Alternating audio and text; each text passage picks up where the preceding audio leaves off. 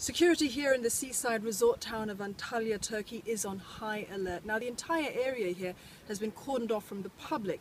No one but the summit delegates, the support staff and of course the media are getting in or out of this area. Now just a few hundred kilometers from here is of course the Syrian border, a country that's been gripped by conflict for the last 5 years. The Islamic State, or ISIS, now well established in Syria, has of course claimed responsibility for the Paris attacks. And while terrorism was already high on the agenda for G20, the violence in Paris has dramatically changed the dynamic of these talks. The Turkish president has of course been criticised in the past for not doing enough to stem the rise of ISIS, but he's now urging world leaders to prioritise the fight against terrorism. He says the Paris attacks, now claimed by ISIS state, show that the time for words is over. But what remains to be seen after today's talks, however, is if world leaders can come to some consensus on fighting terrorism and just where they'll go from here.